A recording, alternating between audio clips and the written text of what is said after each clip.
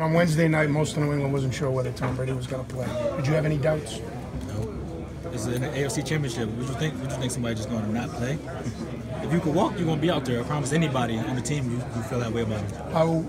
How about the way he did play, considering the doubts that most fans had coming into this game? I mean, that's what we don't tell you, man. You know, but man, he's a beast. He works hard. He's a competitor. He's our leader.